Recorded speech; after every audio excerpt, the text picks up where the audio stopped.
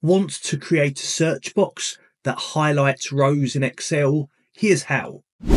Go to the Developer tab, click Insert and choose Text Box. Then draw the text box to create your search bar. Right-click the text box and choose Properties. In the linked cell field, enter the cell reference of the search box. Then close the Properties window. Click Design Mode to exit.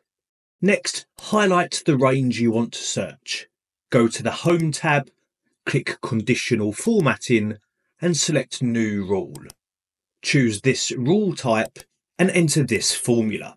The formula searches for partial matches and applies the formatting when a match is found.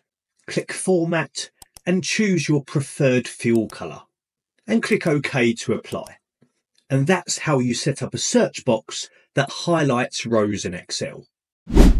Like and subscribe. Tap to watch the next tutorial.